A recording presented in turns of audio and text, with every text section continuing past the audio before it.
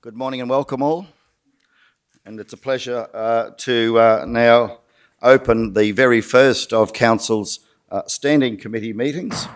And today's meeting is the Infrastructure Committee meeting.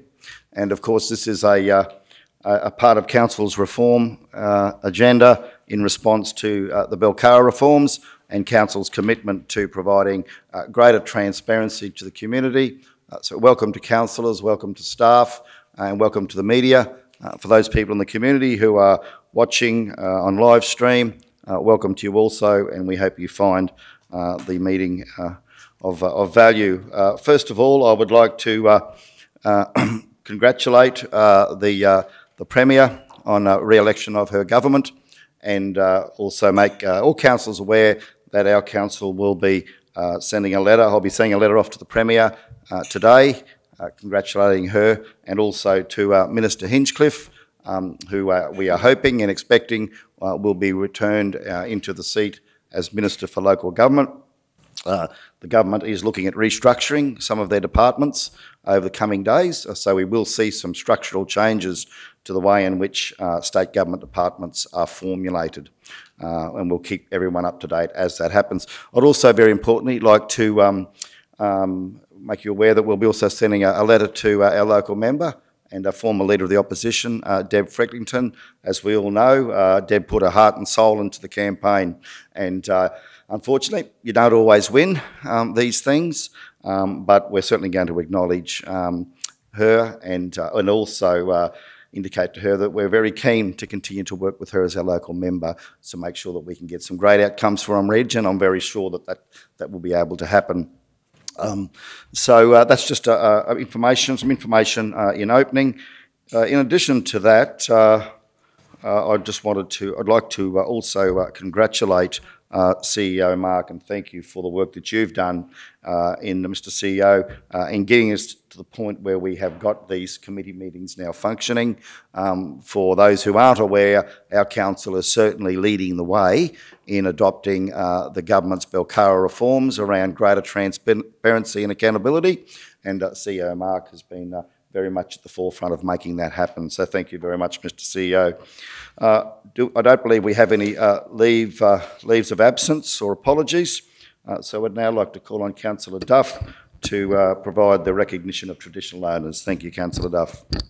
Thank you, Mr. Mayor. I would like to acknowledge country and the traditional owners of the land where we meet this morning, the Waka Waka people, and acknowledge the elders, both past, present and emerging. Thank you, Mr. Mayor. Thank you, Councillor Duff. Do we have any declarations of conflict of interest in relation to the matters on the agenda today? Councillors? No? Very good, thank you. We'll move on then to item 5.1 on the agenda, which is the Infrastructure Standing Committee Terms of Reference. And I'm wondering, Mr. CEO, if you wouldn't mind taking the lead. Thank you. Thanks, Mr. Mayor.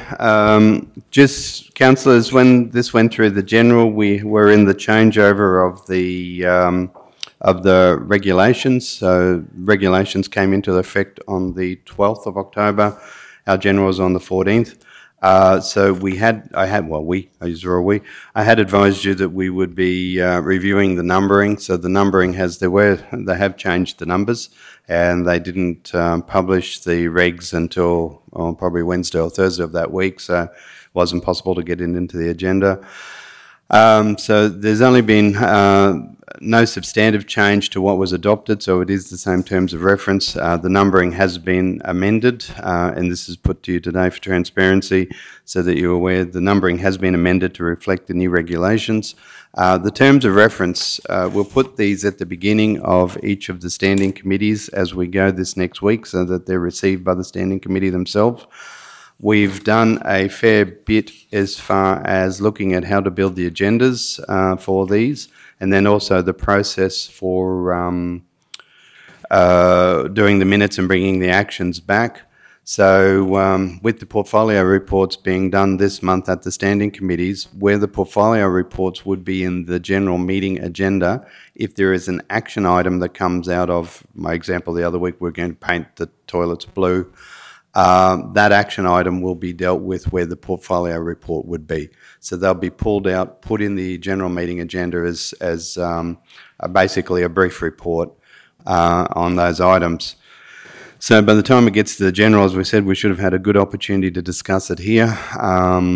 With all these, they'll all be recorded as well as transmitted. The recordings will be placed on YouTube, so the live streams on the council webpage. The recording is then put on the YouTube channel for anyone to watch and see. Each of these committees, the terms of reference refers to council's already adopted policy, which I went through before, as far as the acceptable request guidelines. The acceptable request guidelines, the appendix has been added to the terms of reference for this meeting. Again, it will be for all the standing committees. It actually lists each of the sections and the responsibilities under those sections. These aren't general meetings, so they don't have the broad scope of all facets of council business, so they will deal with the matters that are dealt with in the department, so it is based currently on the departmental structure. That will mean there will probably, if we continue, and again, this is the first 2 months of giving it a try and working some of the bugs out of it, and certainly with building the agenda and changing some of the headings. Lynelle's been doing an excellent job with that as far as, so this agenda's been built, I'll use the term manually, because before we make any formal changes to the template, we wanted to give it a bit of a run. So it is taking us a little bit longer. So the infrastructure one deals with only the matters that are in the infrastructure department. So if we were to deal with Bunduma Homestead building maintenance, that is outside the terms of reference, that would wait for the Community Standing Committee. So it wouldn't be dealt with at these standing committees. So we'll break it up along those lines.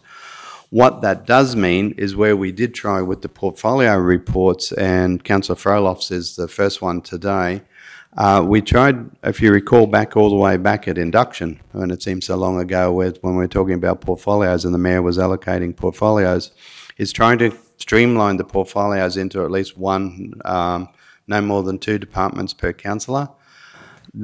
And again, when we presented the report at the general, one of the things that said before we disband the portfolio, well, not disband, probably the wrong word, but before we start to amend the portfolio structure, we'll give these a run for the 2 months and then we can have a conversation about that.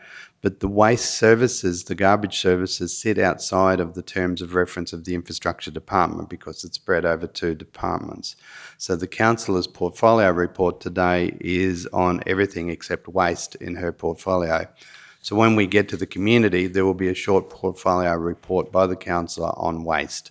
So those sections will break up and start to break out across the standing committees. And one of the things, it's a thought process that we would like you to give some consideration to. Is it possible to realign the portfolios? Should you wish to continue with this process? Is it possible to realign the portfolios so the portfolio reporting is then reflected of the departmental structure? Again, we talk ad infinitum about corporate plan and structure and strategy. As we settle into that new structure, while you're thinking about the corporate plan and that new structure, that would be an ideal time to look at the portfolios and say, okay, can we align them to whatever the structure may be without preempting where that will go? Is it an ideal opportunity to just start to realign and fine-tune the portfolio so they line up with the standing committees? So it's food for thought, and that's where it is today. Happy to take any questions, but we've been through the standing committee terms of references. We'll, as we continue to run, we had Lynelle and I and others have gone through the regs. We're having it's an academic debate that I won't burden you with today about where the portfolio committee minutes actually go first. Once upon a time, you used to do your standing committee minutes. My apologies. Once upon a time, you used to do your standing committee minutes. They would go straight to the general, be endorsed. That was fine. The way they've written up the regulations now, the conditions for, since they've added the standing committee minutes back in as a must, it almost reads like they have to go back to the next standing committee. So that would give a delay of 6 weeks, 2 months on an action. That's why, this is the why. The actions will be dealt with separately. So the minutes, when they go through, will be just like any other advisory committee. Basically, they'll be just receive the minutes, yes, stack, tick. But if there's an action, we're going to paint the clubhouse blue, that action will be pulled out and go to the next general meeting. So the actions will be dealt with in a timely manner rather than waiting for the minutes to be endorsed, and then the general won't have to endorse the minutes. All we'll do is receive them for information as they go through their due process. So as it's probably, this could change, but as it's currently, as I'm currently thinking, is we'll bring the minutes back to each portfolio and then roll them into the following general. So the minutes will actually have about a 6 weeks to the 2-month lag. The advisory committees that we had, we've run that process for a while. The committee had to endorse the minutes because they were the ones that were there, so they could tell whether they're a true and correct record. Council then just receives them for information and deals with any actions or recommendations that come from them. Yeah, basically, other than that, that's all I can think. I'm happy to answer any question. Councillors, any questions on that? Okay, once again, thanks very much, Mr CEO, for the body of work you've undertaken in putting that together. It's really sort of creating a process which is going to enable us to move forward any actions out of council, particularly quite promptly to the next general meeting, outside of the minutes, which of course will be endorsed appropriately. So that's excellent to see. Okay, well, very good. Well, I'll then move that the Infrastructure Standing Committee terms of reference be received for information. Do we have a second for that? Thanks, Councillor Duff. Those in favour? Okay. Do we call it a resolution, Mr CEO? It's a recommendation, yeah, a resolution. Okay. So for the committee. For the committee. The other thing you'll probably start to, well, not probably start to find, but certainly the information reports of where they are just purely for information. Having a think about how we do this going forward is the information. This is a way better mechanism for an information report than a general. A general meeting really should, anything that's brought to a general meeting really, in purest sense, should require an action, not just be receiving for bar minutes where you receive them. But yeah, so the standing committees do give that opportunity for the information reports to be generated, and then we can bring them back, and so they become a regular cycle. Thanks very much, Mr CEO. We'll now move on to item 5.2 in the agenda, which is Councillor Jones, Roads and Drainage Portfolio Report. Thanks, Councillor Jones. Thank you, Mr Mayor. Excuse me, and it gives me great pleasure to present the first ever Roads and Drainage Report for our standing committees for the month of November. So the following are capital or current or planned works. Our capital works program, the Mergen CBD, the footpath upgrade in Lamb Street, Mergen. It commenced in January 2020 and looks to be completed in January 2021. Now, again, we have had nothing but good feedback from up there, and the business owners along that main street of Mergen are extremely happy and commenting on how they're planning on capitalising on that and doing some work to their shop front. So that's a great result. Niagara Road, Bourneside, the rehabilitation of existing seal, drainage, construction and flood damage repairs. That commenced in October just recently and expected to be completed in May 21. The bitumen reseal program, bitumen resealing, 40 roads for the 2021 season, for the want of a better term, expected to start in November and currently work our way through to January 21. The Bunya Mountains car park upgrade. Yourself and I, Mr Mayor, were up there yesterday checking that out. They're preparing to get that started. The reinstatement of the Bunya Avenue pedestrian access, upgrade of current footpath and car park, due to start in October, which they have. They've started preliminary work up there, and we hope to have that completed and out of the road up there by December for the Christmas trade.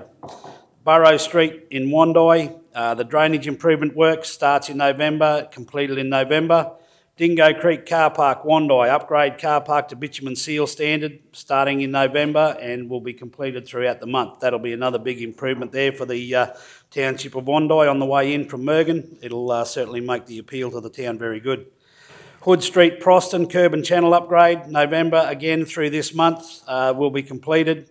The Cumbia footpath upgrade, construction of new footpath from Cumbia State School to Francis Street. That is due to start in October. We've done preliminary work, design work. We had a meeting on site yesterday with a resident from out there, myself, Councillor Henson, and some of the other senior staff and designers.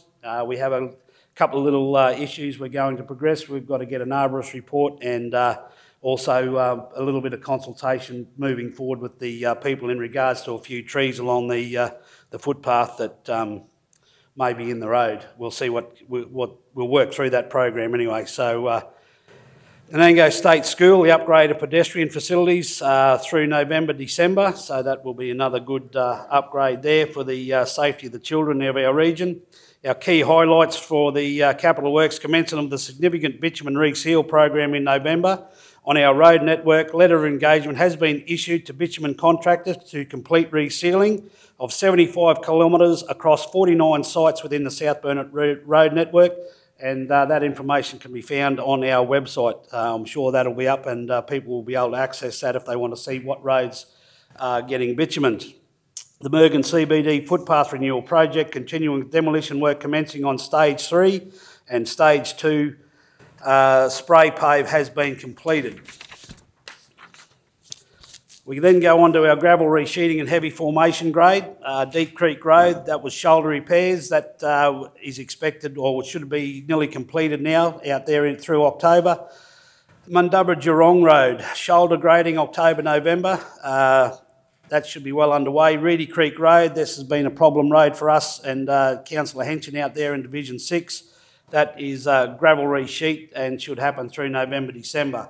Ryan Regan Road, gravel resheet, also ties in with the Tarong Yarraman Road gravel resheet, as you see a little bit down further. They're doing a good job out there and the residents are certainly happy to receive that work there. Silers Road, also a gravel resheet through November, December. And West Rurulan Road also through November, December. So the key highlights for our gravel resheeting, the reconstruction work for the Southern Queensland heavy rainfall and flooding event February 2020 has been completed this month. The total value of this work is $2 million and was completed with council crews and local contractors. Our patrol grading, we go on to the localities of Belogie. We've got Walkers Road, Underwoods Road, Barrett, T.H. Burns, Pryor, McLucas Road, all expected to be through October, November. We have Bowie, a number of roads there, Hayden's Road, Burt Road, Millers Road, Karingal Road, Bull Camp, and I won't continue reading these out, you can see them all there. They're all on the website for people to have a look at. Bull Camp, Chipinga, Corndale, Coverty, Crawford, East Anango, Glen Devon, Goodger, Gordon Brook, Haley Creek, Kingaroy, Mamarambi and Runnymede. And some of those roads in Kingaroy, Irene Street, Testman's North Road, Classum Towns Road, and Glen Devon we have Grindstone School Road, Lanigan Road, and Runnymede we go to Runnymede Road, Green Lane and Walsh's Road. Now the key highlights for our patrol grading, the patrol grading team are anticipating the completion of the entire grading circuit in late November, early December, from which the team will essentially recommence the patrol grading circuit. Now, Mr Mayor, that's something that we made a commitment to our constituents right across the region about 18 months ago, 2 years, that we would go across every road in our shire at least once a year, and so far we've been holding up that promise, so that's a really good feather in the cap for the crews outside, the men and women that are involved in that. And one of the graders has completed their circuit and is assisting the central crew with completing their circuit. So we now, with we have some slight rain damage from the last storm. 4 and 6 inches fell across in different regions. A little bit of damage across our region, but I can stand here and hand on heart say that the work that we've been doing and undertaking in the last 18 months has certainly contributed to the lack of damage that has occurred, because in the past 4 and 6 inches would have done considerable damage. So again, that obviously shows and backs up the statement of our drains are certainly functioning a lot better, and it also, we are able to now, with the as the previous statement, we can put more resources into areas now. If it's we get serious flood damage, we can attack that very quickly and respond very quickly. So the crews and our plan that we put together over the last term and the start of this one is certainly starting to take shape and produce some great outcomes. And I will say, Mr Mayor, I'm not going to stand here and say that our work is perfect. There is drainage problems out there, and the rain has certainly highlighted that just recently. And I've spoken to a couple of my fellow councillors this morning with regards to meetings and that on site. Some of the drains around the place, we certainly do need to pay more attention, but I continue to say we've never been perfect. I've never said we're perfect, but we are certainly improving and we're getting to where we need to be. So we need to continue on that side. Our roadside slashing and boom mowing, you can see there again, there's a heap of roads right across our region: Bowie, Baillie, Charleston, Chelmsford, Coolangatta, Corndale, Crawford, Cushney, and so on. Fairdale, Glenrock, Greenview, Hodgeley, all the way through Manning, Moondoona, Redgate, Tingura, Wheatlands, Windra, Warrulan. So a massive job ahead of these guys now with the recent rain. The grass just takes off, obviously, and we'll certainly be receiving phone calls, I guess, as we do every year when it does rain and the grass gets out of control. But these guys out on the slashers and the mowers and parks and gardens and that, they do a wonderful job trying to keep up with everything that they do. So a big shout out to all those guys trying to do a great job for the community. The highlights for that, with the recent rainfall around the region and the warmer temperatures, the roadside slashing program is expected to ramp up significantly over the coming months. Our completed works that we need to take note of: at Balogie, we have Lawson Road, Lewis Duff Road and Evans Road. This is our patrol grading, I might add. Banarkin North, we saw Williams Road, Staines Road, Stephen Road, Bygrave Road, Hathaway Street and Gibson Road all completed. Blackbutt, we had Langton Road, Gibson Road, Reservoir Service Road. Blackbutt South, Ness Wilson Road, Chipinga, Garden Creek Road, Freshwater Road, Cloyna, Bix Road. Geelong, we have Jackson's, Coven, McLean, McPhee, Ridge and Ironbark Road, all patrol grading. Gordon Brook, we have Holtz, Weens, Wicks, Slattery and Linz Road. Haley Creek, we have Bookless, Finlays, Flagstone Creek and Haley Creek Roads. Kingaroy, we have Myers, Mount Warrulan, Borkitts, Bridget, Carroll Roads, all done. Memorambie, Meehan's, Memorambie Cemetery, Oil Seeds and Lamperts Roads, and Toromeo Old Esk Road.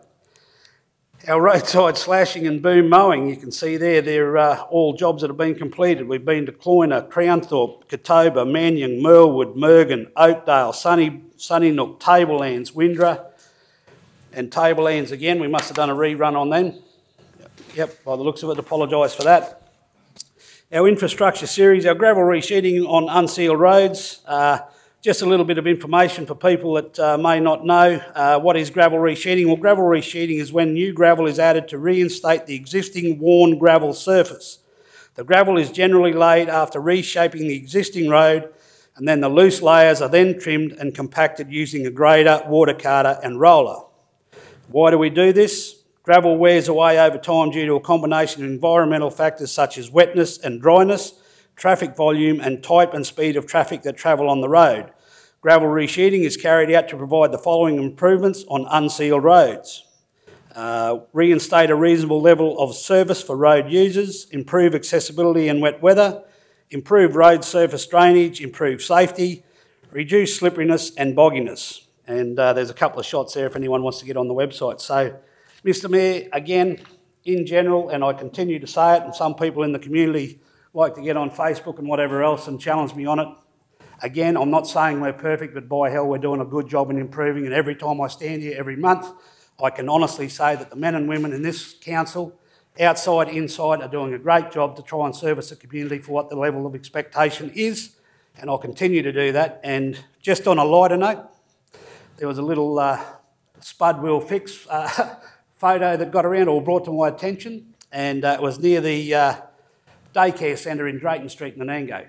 And it was brought to my attention, and I'm happy to say Spud did fix. We got the problem fixed, and there will be a result that will be beneficial. And if Spud doesn't know, Spud can't fix. So please continue to make phone calls, send me emails. My phone number is 0419 76 99994. Please ring me and help me do my job. So I would like to move that my roads and drainage portfolio report be received for the month of November. Yeah, thanks, Councillor Jones, and I'll be happy to second that. Does anyone have any questions, comments in relation to that? Councillor Duff? Councillor Jones, you'll need a cup of tea after that one. Well done. I just wanted to say that I travelled along the Burrabri Road to the 10 minutes with a mast out at Burren Down, and that is, the state of that road is the best I have seen it, and I've been travelling there since I was a little girl, and I was just amazed at how good that road was. So I just wanted to just say that you're getting out and about and certainly doing a fantastic job on the road, so good on you. And I just got a couple of questions.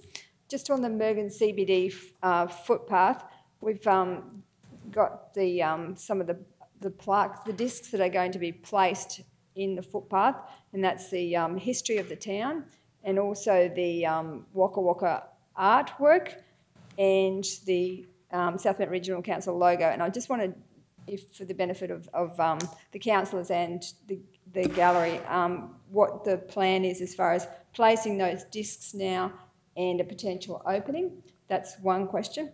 And the other one is, I've had some feedback from the sub-branch members of the RSL, and I know I sent through that they'd like to get that piece done around the monument, and we haven't got that in the budget, but they would like to get a quote and potentially maybe apply for some funding through the Saluting Our Service to maybe do around that monument. So I just wanted to flag that one, because I only spoke to them a couple of days ago, and I was going to send that through, that they are interested in trying to capitalise on the fact that the guys are out on the ground doing that, that maybe we could get that piece done if they applied for some funding, Sure. or even if they contributed some funding. So just those two. Thank you, Mr Mayor. Yeah, sure. Through you, Mr Mayor, happy to answer the questions. The first one, definitely the plates have arrived for Mergen. So one of the key aspects of that project, or what we would call the signature of that project, is the acknowledgement of both the history of Mergen and our relationship with our Indigenous community across the South Burnett, particularly the Waka Waka. We engaged via yourself a Waka Waka artist to put the symbols of that group within the footpath. Those plates have arrived. We will send out an invitation, I believe, probably for next week, to invite the councillors to come and meet with, obviously, probably the Mayor of Cherbourg and Venus herself, to place those plates in. At the moment, we won't be far away from prepping for an official opening now that the plates are here. We'll arrange for the street to be cleaned from top to bottom, but we're starting to make arrangements now. Following the placement of those plates, that won't be an official opening. It was just more of a recognition of our relationship and a contribution to them, to the project. They've been very, very supportive, particularly Venus. I think the work that has been undertaken by the infrastructure staff there, along with yourself and the Mergen business community, has got a great outcome for the community in working in partnership. So even the historic plates that I've seen look sensational. I think that it goes to show what we can do when council works to get an outcome for the CBD and for the business community. I think if you want an example of a well-run project, I think our consultation there has really supported that. In regards to the second question, what we'll do is we'll lodge that up, Christy, as a request, and we'll get some information together in relation to costs and how that may go forward. So I think the first step would be for us to price that properly and then come back with some options to either the RSL or to give them some options around how they might be able to get a grant or those sort of things. Any funds from council we just bring back for resolution through that process. So yeah, all in all, it's a great project, and I'm looking forward to seeing it finish. Just in regards to Burrabri Road, I will say that I think it was the third week I was here. I was on that road. I actually got bogged in my four-wheel drive. So it's a road that I actually do take an interest in. So it was a little bit touch and go there for about 4 Ks. But yet, I would say is that just acknowledgement to the staff, particularly our operational staff, if I can, Mr Mayor. I had a look at the Unsealed program yesterday and actually how that is planned and executed. It's not done by myself or Kevin. It's actually done by the works coordinators and our work supervisors, particularly Cole Miller and John Ogilvie and Errol. They're doing a tremendous job. They track every road that's graded. They have a full program. They have a full list of works. You see that on our website. And what I would say is that that program is very much driven by the outcome of them and those operators that do that work on the ground. They take a real interest in it, and they take real pride of work. So that's why we're seeing those results. And the fact is that this is the second year now that we'll be back through the entire network with the grade, which is what we committed to do. It just goes to show that the pride that those guys take in making sure we deliver good services. So I just would like to plug them, Mr. Mayor, if I may. That's an achievement based on their work, not on ours. So it's tremendous for council.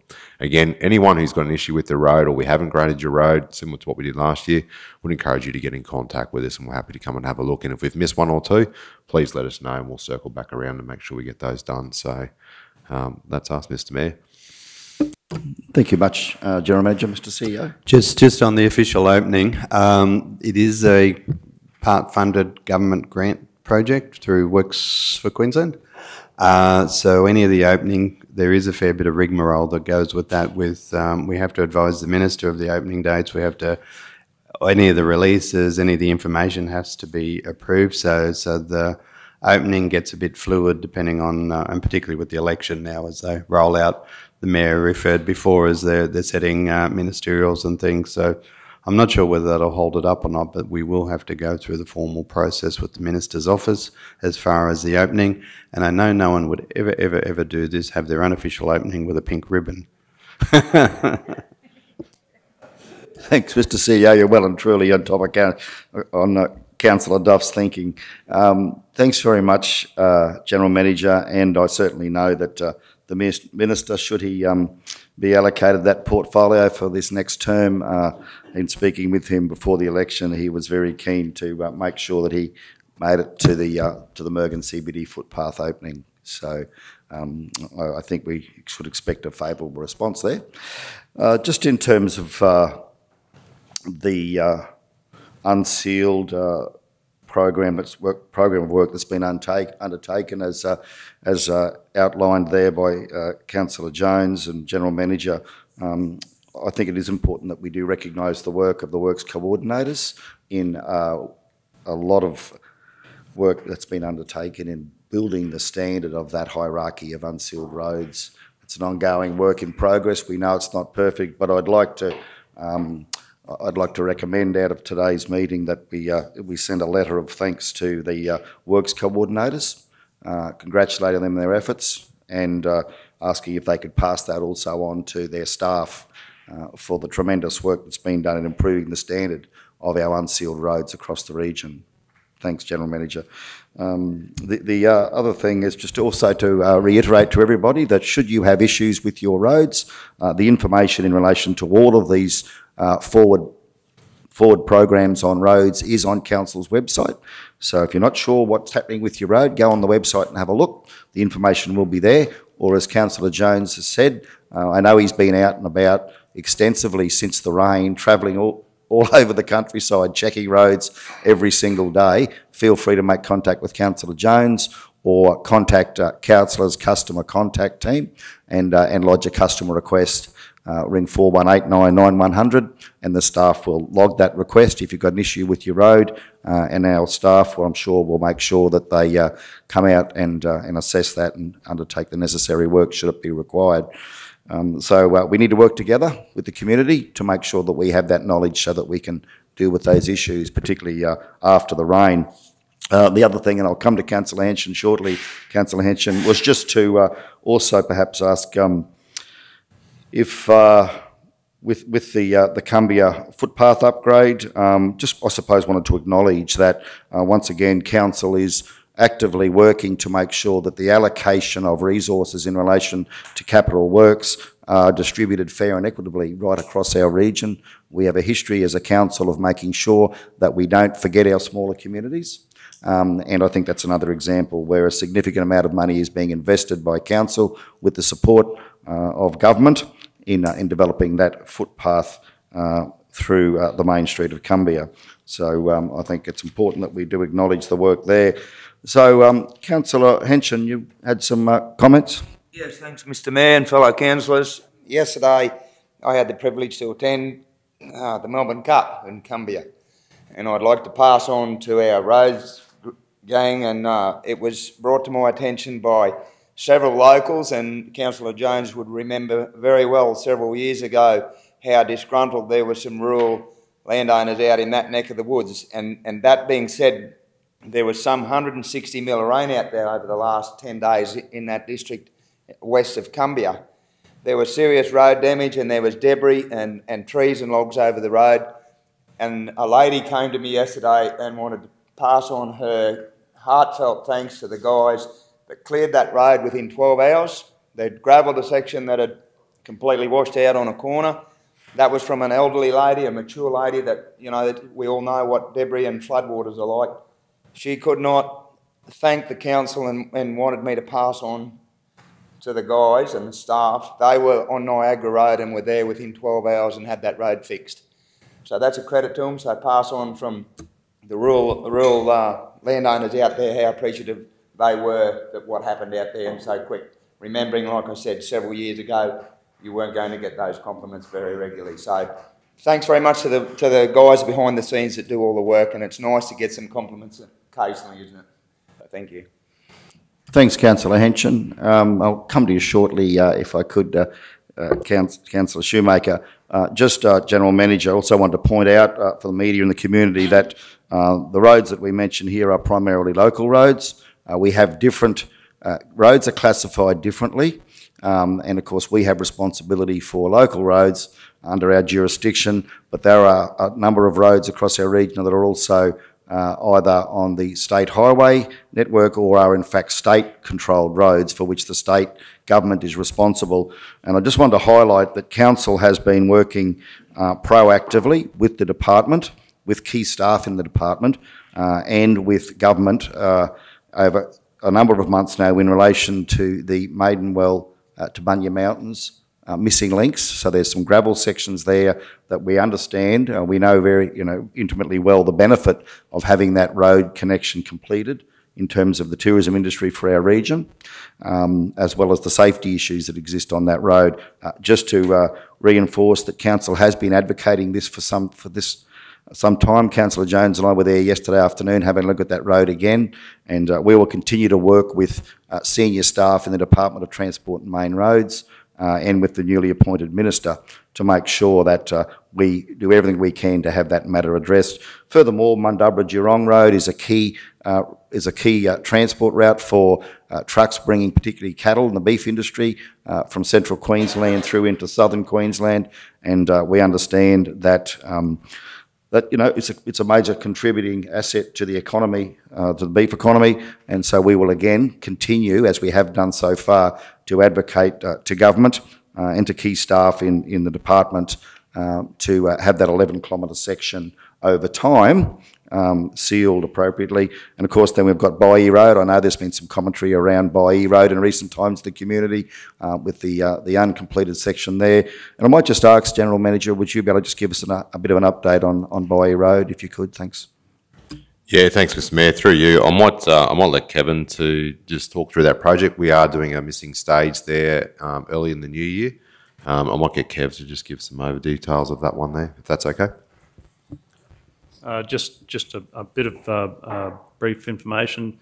Boyee Road, we also have Wheatlands School drop-down area that we have some funding for, looking at commencing that work during the Christmas holidays, and on the back of that would then commence a section on Boyee Road, essentially from Flats Road up heading north to the widened section, which is in the order of 800 to 900 metres. That's a TIDS funded project, so it's a state-controlled road, and so we have the funding through Department of Main Roads.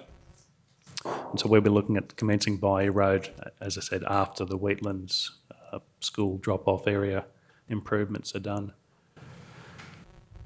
Thanks very much, Kev. That's excellent. And just to confirm, I suppose, to the media and the community, to all councillors, that planning for that Boyee Road up through Wheatlands School has been going on for some time. Our staff are well across it.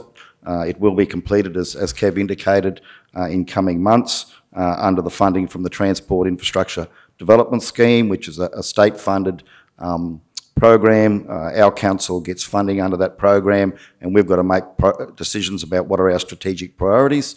So I just want to make sure that that's made clear to the community that that work will be happening. So thanks very much, General Manager and Kev, for the work you've done there. It'll be good to see that project completed in coming months. Thank you. Right, Councillor Shoemaker.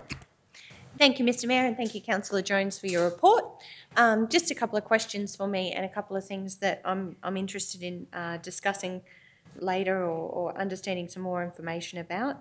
The first one, we talked about the recent rainfall and the roadside slashing program, and I understand Councillor Jones mentioned that's about to ramp up, so I was just curious what that actually looks like in terms of ramping up, what the project or what the plan is for that. My second question just is in relation to those capital works. It's really impressive program of works, but I just wanted to check if there's any budgetary constraints or any possible overspends that we should be aware of in those capital works at the moment as they sit. And then in terms of just some questions, I've had a lot of inquiries in relation to driveways that have been put in some time ago, and I know I really appreciate the support of the Works team who've come and met with me at a couple of those locations, but I'm just probably interested if we've got some fact sheets or some information about the responsibilities of landowners in relation to, and council in relation to driveway access, because I appreciate that is a challenge, particularly in some places where the curb and channeling has been damaged or things change over time. So, and the last question I just wanted to mention, we were in Blackbutt the other day checking out the sensory garden, which was amazing. Thank you, Councillor Jones. And we did look across and we all noted the gravel roads in the Blackbutt CBD sort of at the back end of the Morris Street. And just probably keen to understand where that may be potential to upgrade that road or improve that with some sort of ceiling, being that it is in the town. So they're just my questions, please. Thanks, Councillor Shoemaker. General Manager. Yep, no worries, through you, Mr Mayor. I'll try and grab them all. Kev will talk about the slashing. Just in relation to the driveways, I'll touch on that one first. We will be bringing council a revised road policy in the coming months for consultation. We had a number of policies that were through council from previous years, going right back till amalgamation around road hierarchy, constructed roads. We're looking to amalgamate them all into one. What we've done at the back that you'll see in your sheet, in your report, is we're introducing a thing called the infrastructure series, where what we'll do is each month we'll try and target a particular item or fact sheet, so we can actually put them up on our website. A bit why we do gravel roads, why do we reseal, and as we bring those stuff on, we'll actually probably do driveways and those sort of things, so that they'll be available on our website. And that's probably one of the benefits we see of the standing committee's ability to be able to talk about those things in council. You'll see shortly in water and wastewater, we've got a fact sheet around water meter replacements and those sort of things. So generally the responsibility, just to touch on the driveway issue, generally the driveway is the responsibility of the property owner. We are happy to talk with anyone in that space if there's concerns either side of that. So I would encourage anyone who's got an issue in that space to get in contact with us. In regards to overspends, the budget reporting that we do for projects will come through the quarterly review. So there will always be pluses and minuses in that space. Any projects that we don't actually have those numbers with us at the moment, so we would take that on notice to come back through in those quarterly reviews. Morris Street is a good street that to pick up on. It's been come up in a few conversations probably over the last year or so. When we look at council's forward program in the new year, we'll definitely be identifying that for discussion. There's been a number of them, particularly I think we did a run in Proston late last year to pick up those same sort of things. We picked up a few, I think it was Beatty Street, and also the one to the transfer station. Same with Logan Street in Kingaroy, we did that one as well. So there's definitely an opportunity to look at, in council's upgrade program, when it looks at its whole network in the new year, I think it's an opportunity to look at definitely trying to reduce that, the unsealed roads in and around towns. Even from a livability point of view, they do cost us quite a bit of money to maintain, because we have to float gear into town to especially do those items, so quite happy to look at that. In regards to the slashing, I might let Kev respond to that one, if that's okay. Thank you, Aaron. Just in regards to the slashing, so we have, particularly over the last 6 months, have been doing slashing and boom mowing, and but in terms of ramping up, we've had some recent good weather and temperatures starting to warm up. So in terms of our ramping up, we've currently got 4 slashers engaged, our council crews doing slashing. The priority at the moment is our highways, our state-controlled network, and then we'll focus on the long list, which is if the weather continues, will continue to grow. So we get to a stage where if we do get significant weather and growth in the grass, then we do look at increasing the capacity of our crews through engaging local contractors. But at this stage, where we have our 4 slashers working on the state highways. Thanks, Kev. Okay, thanks, General Manager. That's great. Councillor Jones.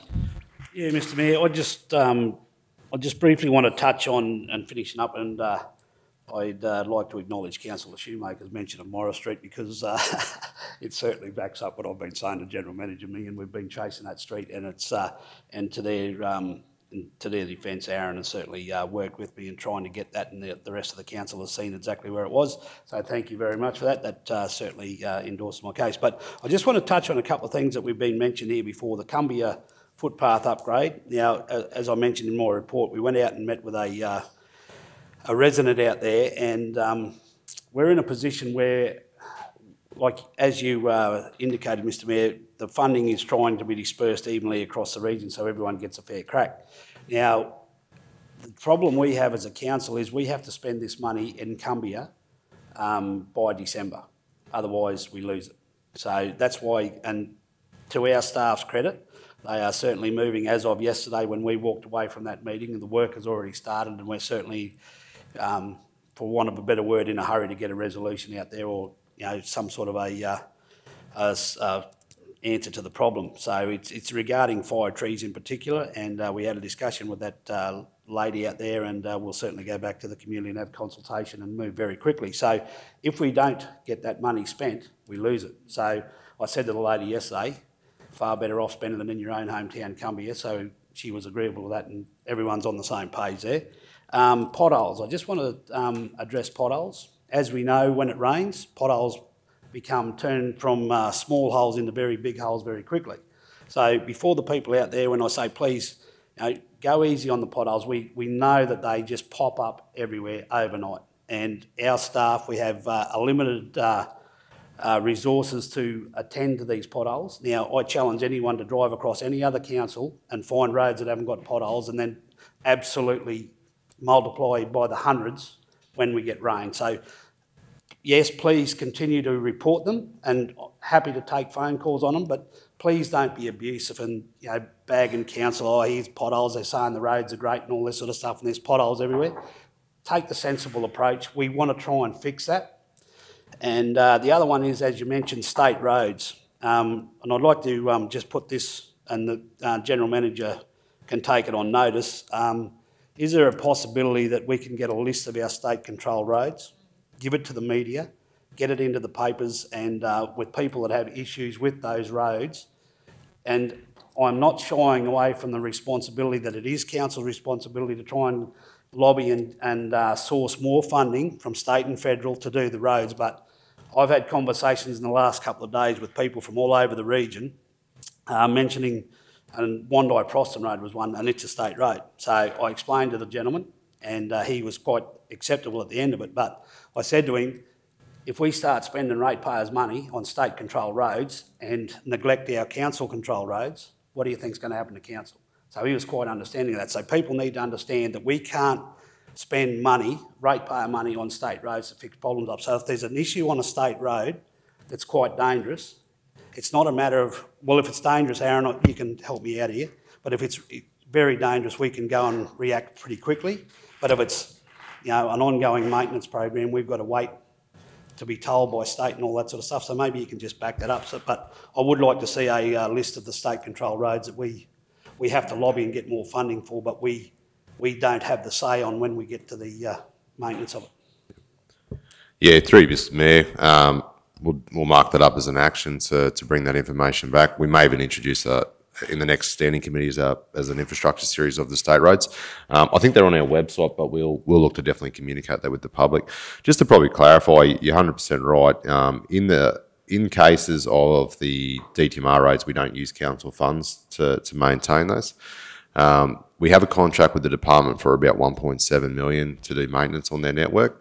Obviously, it goes through a prioritisation methodology to remove hazards and undertake works in conjunction with the department's approval. So there are certain defects that are identified for repair, and they have to be done within a certain time frame. Similar to ourselves, the department is subject to funding limitations, so you never have enough money to fix every defect. And you are quite right. What you'll see, and I'll support your comments, particularly now, between now and probably March, as you see more and more rainfall events, you will see more and more damage occur on the sealed network. Just purely because the water that comes into the surface and obviously with the traffic, we'll start to see a lot of these defects come through. From council's point of view, the way that we look after our seal network is to make sure that we have a good reseal program. And that's where we invest a lot of our money to making sure that we do proper remedial works before we do the reseals to make sure council gets its return on its investment. That means a lot of times that we will do interim fixes on potholes that, yes, we know that won't last 5 years and those sort of things, but we inject our majority of our funds for our sealed network in doing proper repairs before we do a reseal.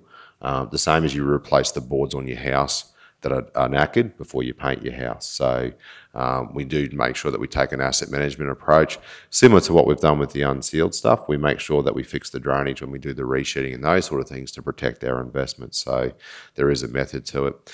In regards to the DTMR network, where we see large volumes of sections that are subs or who are in disrepair, that is not done under your general maintenance contract with council. That's actually a responsibility of the department to program through rehabilitation works and upgrades and capital works. Similar to Bike by E, we do edge breaks and those sort of things, but the actual upgrades of those roads are done through a main road scheme. Mundubba-Geelong is being done through a state strategic route scheme. That is not done through council and those sort of things. So again, any issues on the DTMR network that's hazardous or stuff like that, I would encourage anyone to get in contact with council in the first instance, and we would program that for immediate repair if it's warranted.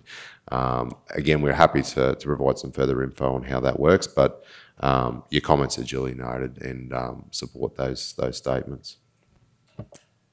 Thanks, General Manager. And if I could just, in relation to Councillor Shoemaker's question around budget, tracking of budgets across capital works programs, that will be addressed as part of our December quarterly review of Council's budget. So if we could perhaps just let you build that into the budget review at the end of December quarter, that would be much appreciated. Thanks, GM. Councillor Shoemaker, if you're comfortable with that. The other thing I wanted just to note was that our council actually got out, I noticed, and sprayed a lot of those weeds. And I don't know, Councillor Hensham, what they're called, but they've got yellow flowers and they're along the highways right across southern Queensland. And as I drive around, as you know I do extensively, not just in our region, but in other regions, I often compare. And it was pleasing to see that we had all of ours sprayed out before the rain and dead. I drive across other regions. I apologise to my fellow mayors, but I noticed that they hadn't done the same. So it was good to see that with our roadside slashing, our team actually are doing that forward planning. They're thinking, well, we'll get the, we've got in and got the spraying done, killed off the weeds around the guideposts and all the other, noxious weeds that are on our highways, and then they go in and slash them so they don't spread the flower. So it was really good to see that there's a sophisticated level of planning around that. And I know we always do a really great job. Our highway slashing, I noticed, is at a top standard. We always seem to have the neatest highways anywhere around. So congratulations to the fellows, and I'm pleased to hear that we've got 4 slashers, Kev, out on the Diagonal and the Bunya, doing that work, and other highways at the moment. The other thing was just also to acknowledge, Councillor Jones spoke about the footpath in Blackbutt. Just want to acknowledge that I believe, General Manager, that's being funded under the Drought Communities program, which is a federal funded program. And that's the Cumbria program. Is that right? Cumbria footpath. Cumbria footpath. Did I say Proston? Right? No. Yeah, the Cumbia Footpath, that's a federally funded program, is that correct? Yeah, so I just want to acknowledge our federal member, Littleproud, and the federal government for the funding they've provided to enable council to do that work on, the Cumbia Footpath. Thank you. Yes, thanks very much. Okay, Councillor Shoemaker. Thank you. Just one last question. Just in relation to the DTMR works on the other side of Tingura, was just keen to understand what's actually happening there, if anyone is aware. Sorry. So that work north of Tingura on the Bunya Highway is being undertaken through RoadTech, through the Department of Main Roads. It's not something that council is directly involved in. So what you'll find is in some upgrades and construction work on our highways, council does have is the contractor for that. In this particular case, it's entirely through the Department of Transport and Main Roads through their construction arm, RoadTech. And so there's a section heading north. It's the most obvious section with the rutting and the bumps and so forth. And essentially, it's a widening and an overlay. Yeah, thanks very much, Kevin. Good to see that work between Tingura and Wondai is now finally happening. I know we've all been aware that it's been an issue for some time. Good to see that the department are now attending to that. Councillor Jones, Councillor Duff, I think, got in first, so we'll go to you, Councillor Duff. Thank you, Mr Mayor. I just wanted a question about Tingura-Chelmsford Road, because I'm getting a few complaints about some of the pavement on the Tingura-Chelmsford Road, particularly the wobbly pavement. People are worried about caravans and different things tipping over, so I just wanted to comment on what's happening with the Tingura-Chelmsford Road. Also, with the slashing, I'm just wondering, are we moving towards like some kind of a methodology around slashing and what's an acceptable length and timeline, so that if people are complaining to councillors about, that their road hasn't been slashed in, and what would be an acceptable length of time before a road would get slashed? Like, I know that main roads have methodologies about when it gets to a certain length, it's intervention levels and stuff. Is that something that we're looking at, or, to get a bit more, I know that we can't predict the weather, but just to sort of get a bit more clarity around that, so that we, councillors, when we get complaints, we can sort of say, well, the acceptable timeline is, you might have to wait a couple of months, or you might have to wait, that kind of stuff. Is that something we're looking at? And also, I'm also very interested in our unformed road methodology or policy around that, because I know that there is debate in some areas about roads that aren't getting graded because they're not regarded as formed. And when they are formed, it was because the former council did work on them. I just wanted to know where we're at with that, bedding down what is an unformed and formed road. So that's my 3 questions. Thank you, Mr Mayor. Yeah, through you, Mr Mayor. The first one, Tingura-Chelmsford Road, fully agree with the comments there. So that is a LARS road, so a local road of regional significance. We've identified that road for rehabilitation to commence under the TIDS program. I think it's in 21, 22, something along. Yeah, yep. So it'll go through the RRTG. So we have put in for a significant funding there. What we see on the road is that it's starting to show a bit of fatigue. I think everyone's shown it.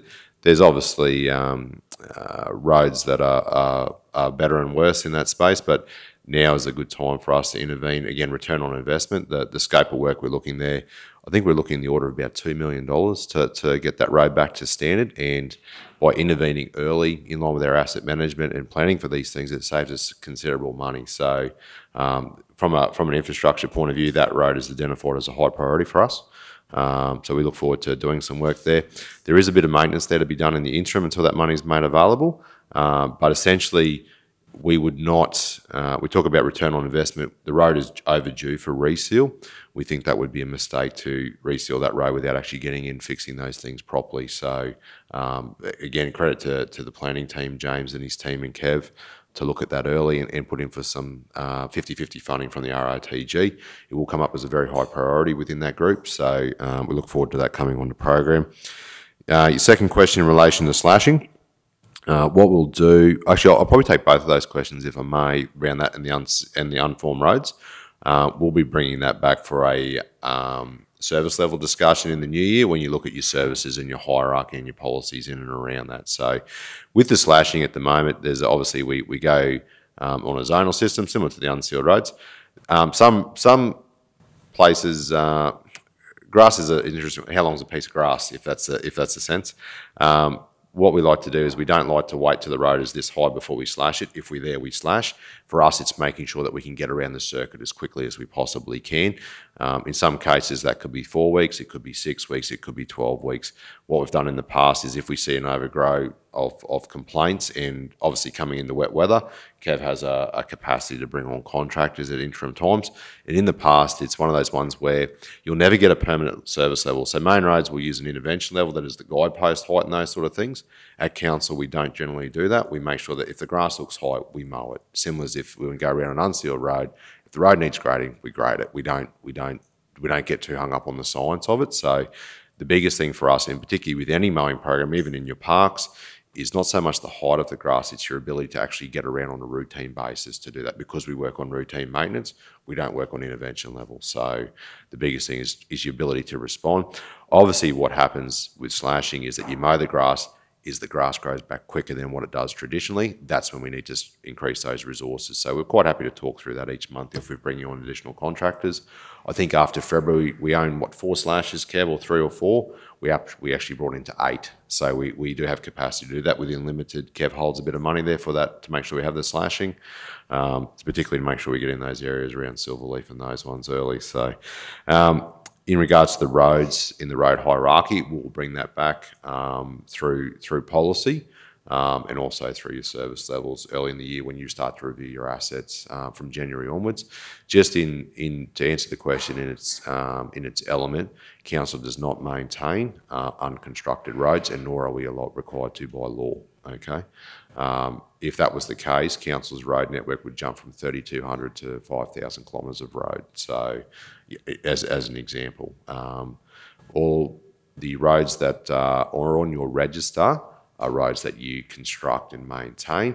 And obviously we've got unformed roads as well that are used for access and those sort of things. But I understand there's probably a little bit of ambiguity that we need to work through across the region, and quite happy to do so when we look at our assets from January onwards, Mr Mayor, if that's okay. If that answers your question, Councillor. Thanks, General Manager. Councillor Potter. Thank you, Mr Mayor.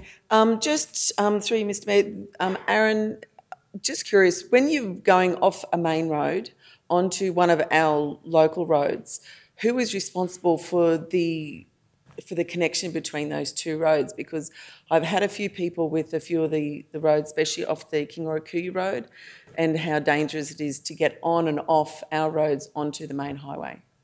Thank you. So generally the DTMR will pick up the corridor through the intersection. So whatever treatment is on the DTMR road or turning lane and those sort of things is responsibility of DTMR. In relation to the intersection approaches, we try to work in collaboration on those. There's been a number of intersections where that meets with ours that have been identified for upgrades under high risk, black spot and those sort of things. So there's a number of intersections that we're looking at bringing through for planning around trying to fix those intersections up. There's quite a few that are substandard, which would have been okay back in the day, if that makes sense. But we see significant traffic movement changes. Particularly what we do, I'll say, is that we have a good relationship with Main Roads in this space to work on planning. You'll see a large, obviously, high-risk road program on the Diagala James is in the order of $24 million. A lot of that is intersection targeted, obviously with our own roads. So if you have any of those roads that you think is an issue, I would encourage you to send them through to us, and we can definitely start commencing a planning process to look at some of those. Thanks, General Manager. Well, we have no further comments or questions. We'll wrap up there on roads. And thanks again, Councillor Jones. All those in favour of Councillor Jones' report being received for information? Thank you, councillors. Recommendation passed unanimously. Okay, we'll now move on to item 6.1 on the agenda, which is the Local Disaster Management Water and Wastewater Portfolio Report, and happy to hand over you, Councillor Froloff. Thank you. Thank you, Mayor. And that local disaster management Due to the storms over the last several days, Council infrastructure team have attended to minor flash flooding on roads and tree removal at a number of locations in the South Burnett area. All roads are trafficable, with minor silt remaining on some floodways.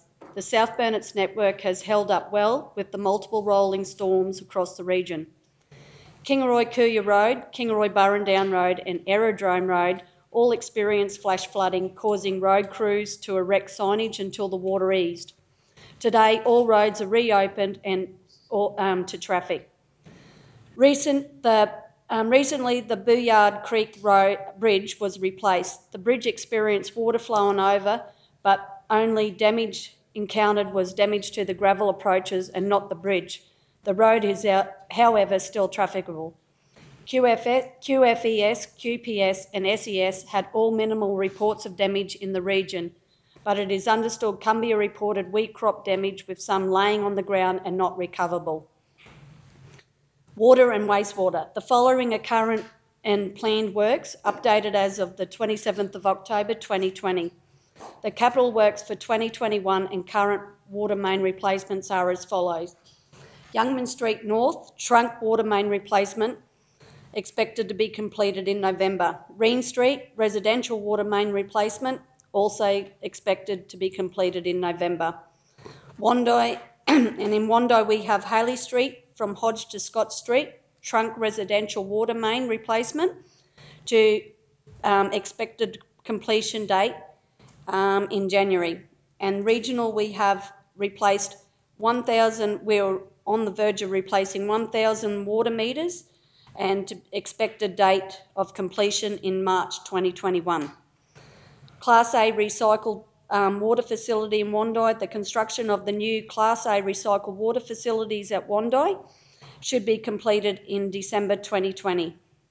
The replacement of reservoir roof at Arana, the replacement of the roof and repair to structural supports at Arana Reservoir should be completed by February 2021. And the SCADA and cyber security updates by replacing the existing SCADA to regionalise the system should be completed by May 2021. Gordonbrook Dam spillway design is on the go and should be completed by May 2021. Some highlights we have the replacement of reservoir roof, Scott Street, Wandai has been completed. The renewal project is part of Council's commitment to provide safe, reliable water supplies by ensuring the reservoir is protected against rain and vermin infiltration into the stored treated water. And also the Class A recycled water facilities at Wandai. Electricians are on site installing switchboards and electrical work in the lead up to commissioning of the plant that will provide safe, affordable water to the Wandai sports fields. This project demonstrates Council's commitment to assisting community groups with safer outcomes. Sewer relining. The critical urgent pipe bursting works in Ananga have been completed. One of the main trunk sewer lines had deteriorated to the point of collapse. The use of pipe bursting technology demonstrates Council's willingness to utilise best practice to deliver the cost-effective, sustainable asset renewals for our community. Restriction and dam levels as of the 27th of the 10th, 2020. Key highlights. All towns still remain on level 3 water restrictions. Council continues to monitor water storage throughout the region and the current levels are as follows. Bundooma Dam, 30.7%, BP Dam, 11.7%, Gordonbrook Dam, 48.4% and Boobear Dam, 20%. Kingaroy water supply is blended by 70% Bundooma and 30% Gordonbrook. With Gordonbrook Dam falling below 50%, the water quality will be an issue should the Bundooma pipeline have an unscheduled failure or outage for several days. Reactive works year to date. Council staff have attended 42 sewer requests this financial year and they've also attended 286 water requests for this financial year. Completed capital works for noting are the replacement of the reservoir roof, Scott Street, and also the sewer relining, which I've already spoken about. Infrastructure series, the water meter replacement. Council has started its second year of the water meter replacements with the commencement of the first 700 metres to be replaced each year in an ongoing cycle. This will see council meters assets maintained at 10 years old or less. Nanango commenced its replacement program from the 26th of October 2020 and is expected to be completed by December this year. Why does council replace water meters? Water meters are mechanical devices that wear with usage. Council replaces water meters for several reasons, some of which include the age of the meter, the amount of water not being registered becomes too great, or if the meter is damaged and stops registering altogether. Who is responsible for the water meters? Water meters are the property of the South Burnett Regional Council, but it is the responsibility of the property owner to maintain the water under Section 191 of the Queensland Government Water Supply or Safety and Reliability Act 2008. It is an offence to connect or disconnect from the water provider's infrastructure without their written consent. Remember, a simple check of your water meter can help detect possible leaks inside your property. To do this, simply turn off all taps and water-using appliances in and around your property. Then check for signs of movement on the dials on your water meter. If there is movement, there could be a leak. And there's a photo of one of the water meters. And detailed dam storage and usage figures along with the reactive works for this financial year will be tabled and available on Council's website after this meeting. I'd like my local disaster management and water and wastewater portfolio to be received. Thank you. Yeah, thanks very much, Councillor Froelich, for that comprehensive report, and to staff in the department for providing that very, very detailed set of information. If I could do I need to move a seconder on that first? We can take a seconder. Thanks, Councillor Duff. I've got a seconder on that. We'll now move into discussion on the contents of the report. Wanted to make everyone aware in terms of the media and the community and councillors that we have an allocation on Baramba Barker, which is the Pajelki-Peterson Dam, 1,850 megalitres per annum, and you can see the usage there on page 23. And for the Boyne River, which is the Turong pipeline that comes from Boondooma, and from which we access high priority water, we have an allocation of 1,825 megalitres per annum, again on page 23. And you can see that that's used for various purposes. It's applied to various purposes as shown in the table on page 22.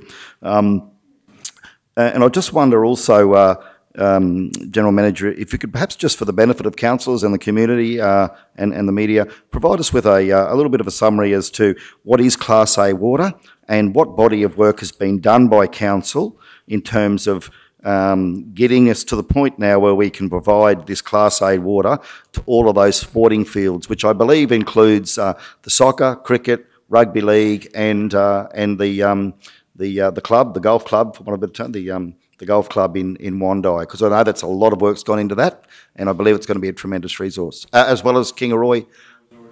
Kingaroy's already got theirs, but really keen to see here the report that's in relation to Wandai Class A water. What is Class A water? How's it treated? And what will be the benefit to the community? Thanks. Yeah, through you, Mr. Mayor, I might hand to Tim to explain the difference and just probably just talk about the Wandai project, if that's okay. With the Class A water, so it's essentially it's still wastewater, but it's just treated to a higher standard. More bacterially safe, for want of better words. Previously, the wastewater for Wandai and everything was determined that your exclusions from contact sports, particularly, presents a high risk. So the recycled water is basically an essential normal water treatment plant. You can't physically drink it, but it is a hell of a lot safer than a standard wastewater treatment plant, I guess. Yeah, and it is. It's the alternative to the potable supply. The benefits of that is the nutrients in those waters actually encourage field growth, for your grasses and stuff like that. So really, in summary, the Class A water is the appropriate water for sporting fields, and in fact seems to be the better option. Yeah, through you, Mr. Mayor, just what we might do is re-release our video too for the Class A that we've done out of the Narita plant. So we did a video last year showing obviously the Kingaroy sporting fields. They look sensational. The big difference there is we provide that water to sporting clubs at, I think, 10 cents a kilolitre compared to a consumption charge. So it takes pressure off our system. It also helps with our environmental licence that we reuse the water more responsibly. So Class A to me is a great community outcome right across the board, and I hope we do more of it in the future. Definitely with our future treatment plan upgrades in our program, we'll definitely look to extend them into other towns. But we might mark that up as a release of our video and maybe just talk through that at the next. We've previously brought staff in before to talk about how that treatment works. So there's some good presentations in the space. So. Yeah, thanks, General Manager. If we could certainly, as an outcome from today, recommend that Council could work with the media team to get a media release about Class A water and the work that's been undertaken at Wondoy. I know it's been going on for a long time, and working with the sporting groups in the community, it's going to be a tremendous asset for Wondoy to have that water available, and also get that video out. And if we could get that out across all of Council's media platforms, through media releases as well through our website and our social media platforms, it would be great to inform the community about what Class A water is, how it works, and the benefit that's going to have for the Wondoy community. That would be tremendous. Thanks very much. Councillor Duff? Thank you, Mr Mayor. Just on that one, I think that is it the Wondoy Soccer Club, they're not going to be able to benefit until they get a pump. Is that correct, or is there some issue around the Wondoy Soccer? Yeah, can I take that on notice, Councillor? I think it was just their internal irrigation from memory, but yeah. So waiting on a grant, is that right? So that they can actually hook into it. Is that, yeah? Yeah, they needed an irrigation upgrade from recollection, but I'd like to take it on notice. I can get back to you. So just on the other one, is that okay, Mr. Mayor? So BP Dam is at 11.7%. I'm just wondering, with that particular level, what's the position with the irrigators? Do they get cut off at a certain level? How are we managing the fact that, if we don't get any more rain, it's going to get back down to a situation where we've got, starting to worry about that particular dam. So just wondering, what's your thoughts around moving forward with, mitigating if we don't get any more follow-up rain? So through you, Mr. Mayor, our advice at the moment from Sunwater is that the medium priorities do have an allocation on that dam, it's only a small allocation. Obviously, what we would wait to see is early in the new year, we continue to talk with Sunwater across all of the catchments to see what they've done. I think everyone's hopeful that there's going to be an inflow with the La Nina. It is very much a suck it and see approach through the summer. Obviously, we'll be keen to continue with our drought planning from our end. We'd like to know what's going on with the dams, particularly with Sunwater. We had a conversation with DNRME yesterday. We'll continue to bring our drought plans forward and know what that looks like. So, from our point of view, we continue to talk with Sunwater around what they believe is the allocations will be. Obviously, the dam went quite low early in the year. I often say this to people that dams never drop in the same way. It's like losing weight. It just happens in different ways. We're seeing acceleration of the BP dam drop, which is not as in line with what it was previously. So we'll continue to monitor and come back to council as we need to. I think, don't quote me on it, but I believe the medium priorities have got 6% allocation. So 6%. Who's on?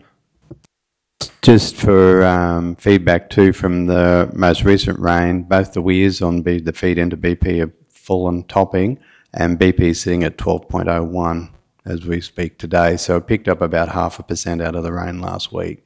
The good thing about it is Benduma had a 0.4 of a flow too. So the good thing that indicates is that the streams feeding them are full. So if we can, fingers crossed and prayers, if we can get another week like we had, that'll start to run.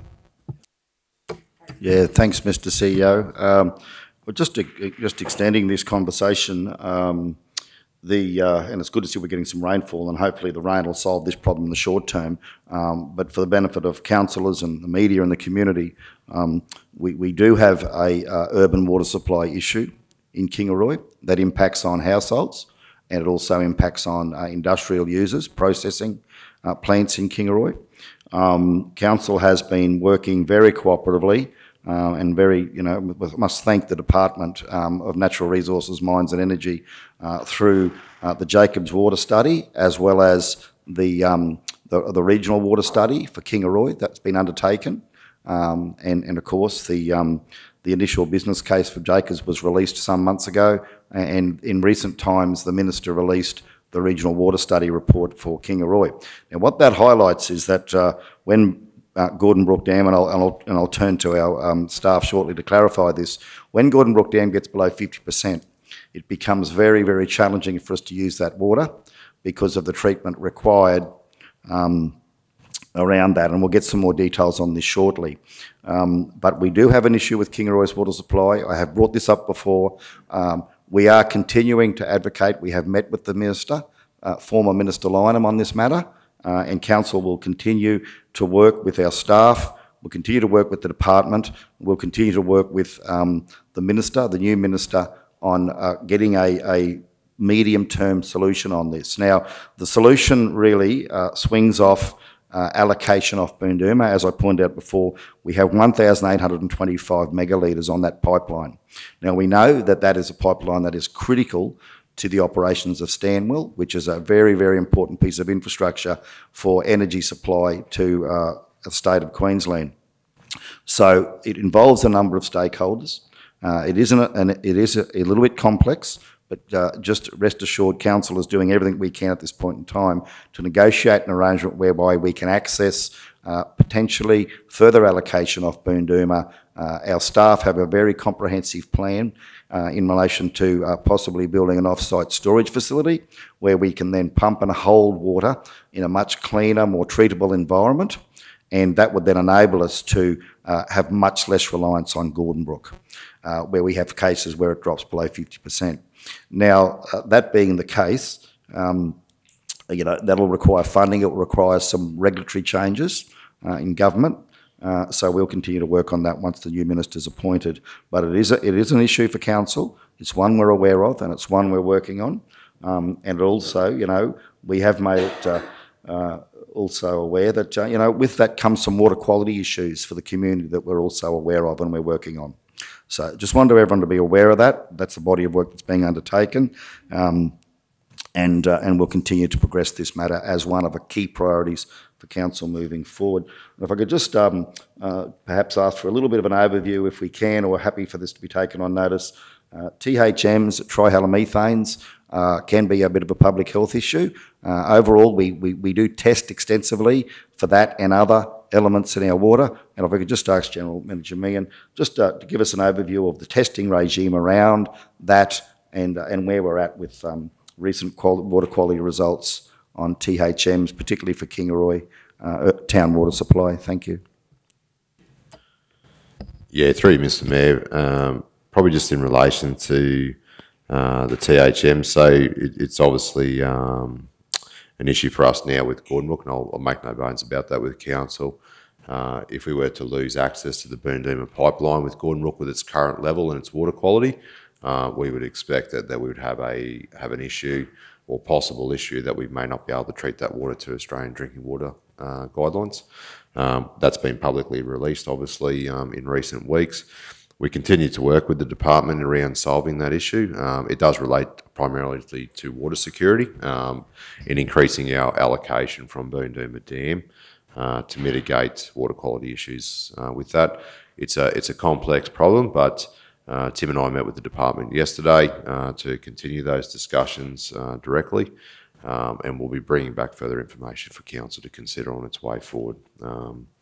Just in relation to THMs, so we're talking about trihalomethanes. It's a marker that's in the water. Tim's probably more of an expert than I am, but I'll give the lay version if that's okay.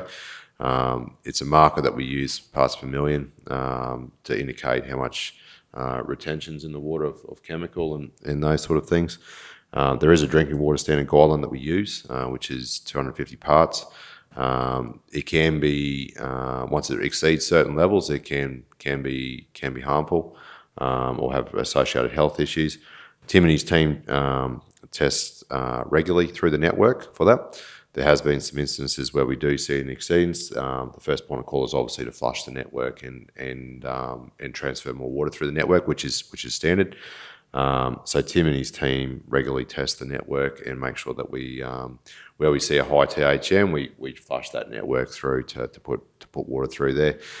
It can relate to water being in the network for too long in reservoirs as well, which is high retention, which is caused by age. So generally what we see is our issue is caused by higher bromide content in our water and also organics as well. So it's an ongoing issue with surface water in a lot of catchments, but we generally we make sure that we keep a regular testing on the network as per our requirements. So just to give people assurance, the testing for the network is done in accordance with the guidelines, and we report those tests to Queensland Health as per the regulation. So we are regulated in this space, and Tim and his team make sure they maintain compliance with that. If we were to see continual high THM contents in part of the network, then obviously we would be required to give some notice or take a different course of action in relation to that in accordance with the guidelines. So. Thanks, General Manager. Tim, did you want to add anything around THMs and where we're at with Gordon Brook? Yeah, with the THMs, it's as General Manager said, it is quite complex. One of the major driving factors is in our storage reservoirs. That's where we generally find the THM issues. Now the reason, and that's at the extreme outer limits of our networks, because the water, it doesn't get turned over as much. So it's one of those things, if we don't use it, we actually have to increase or trim dose our chlorine. Every time you put another bit of chlorine in there, you create the THMs. So sometimes, so what we do operationally is once we get a result that is exceeding the 250 parts per million, we actually might drop a quarter of the reservoir. Now, it sounds like a waste of water, but it brings the results back down. That's the immediate fix. Unfortunately, there is, for organics, THMs, we can treat that with potassium permanganate issues. That's not our driving issue for Gordon Brook. It is the bromoforms that is our problem. The only solution to that type of problem is reverse osmosis plants, which are very, very expensive to run, very expensive to build, and very land consuming for your evaporation ponds. And yes, and the very important one is the loss of yield out of for the water quality for Gordon Brook, for example. You would probably lose 30 to 40% of your actual source water as wastewater, because it's pretty crook water at 50% and below. It's a very high concentrate of chemicals. Thanks very much, Tim. That's excellent. And just again to reiterate, the council knows this is a big issue for the Kingaroy community. We'll keep working on it. We certainly can't afford that Boondooma line to go down for whatever reason, or we will have some significant issues around security of water supply for Kingaroy. So thank you very much for that report. Right, Councillor Hanson's been waiting patiently. Thank you, Mr Mayor. I'd just like to bring to attention to the other councillors and public the water. We've had some fantastic rain in the last 10 days. Now, the tributaries, rivers and creeks that run to Boondooma Dam, and I cross 6 of them every day, and 2 of those creeks, the Iron Pot and the Bowyard, had a fresh in them of quite substantial proportion, which was wonderful. In my neck of the woods, there was 160 mil of rain.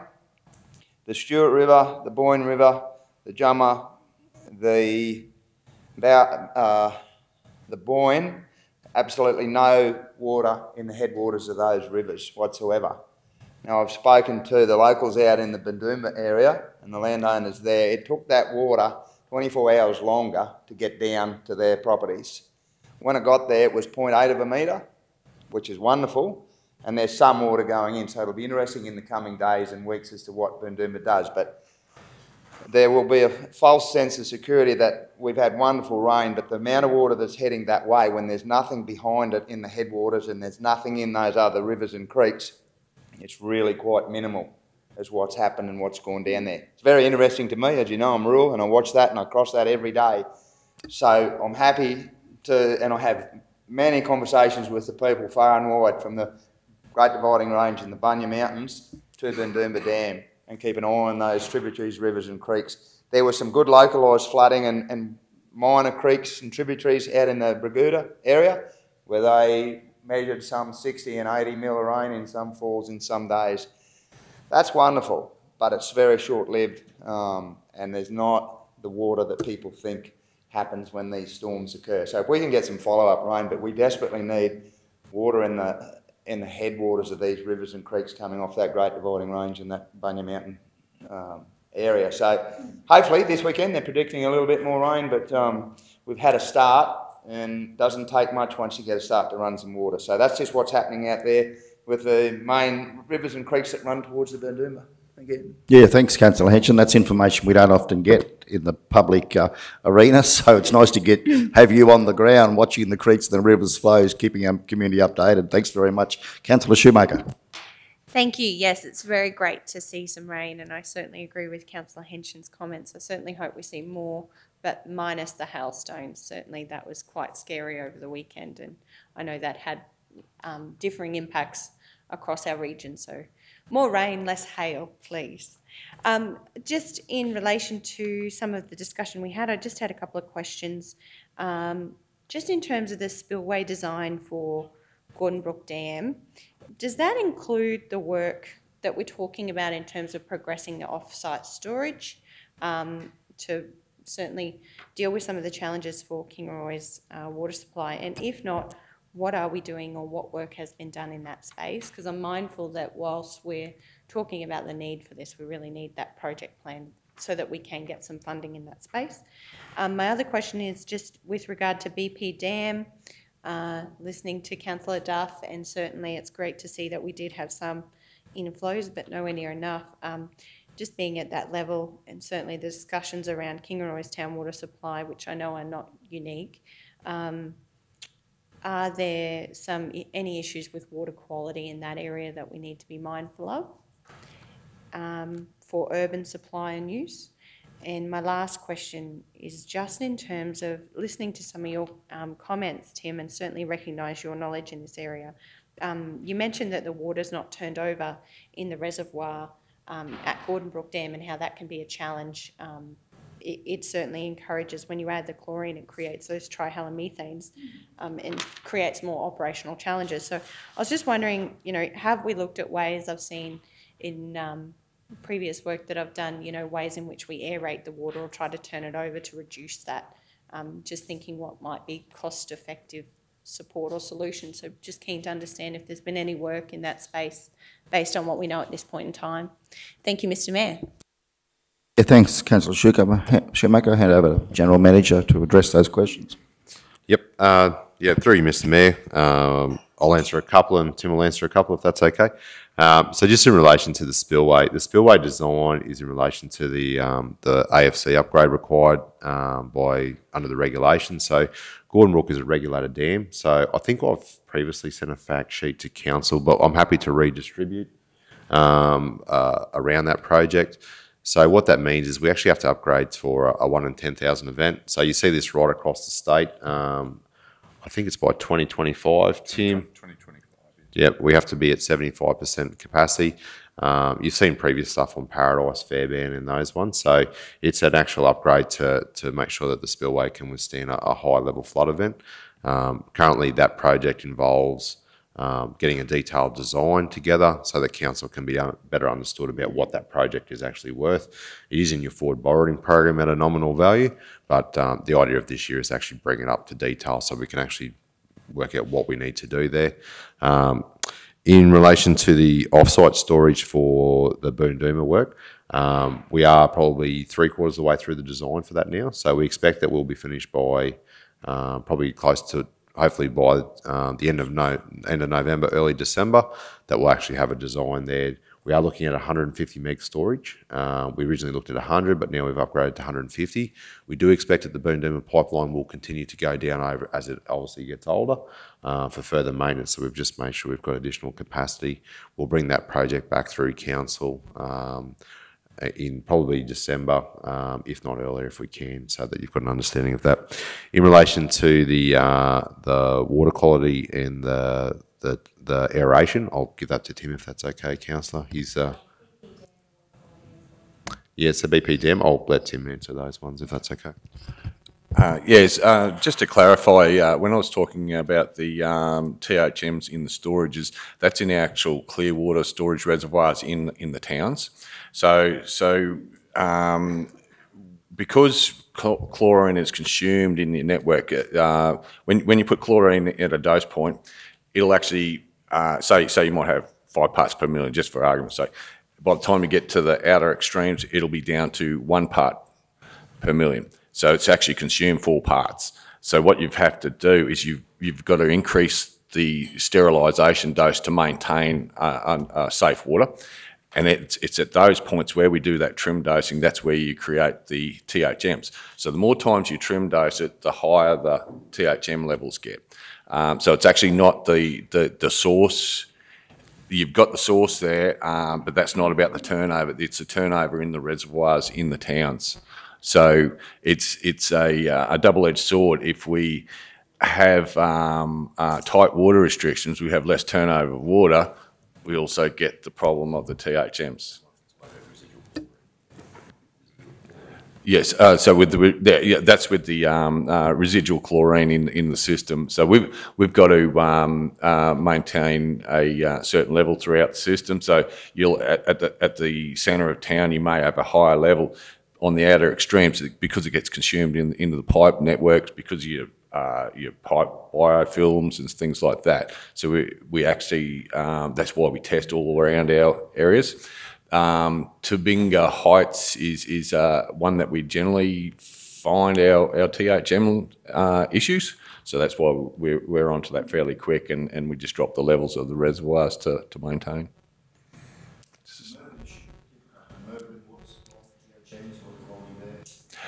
As most networks have THMs, it's just how you manage it, and it's unfortunately for South Burnett, it's the geology around here that presents the bromoforms.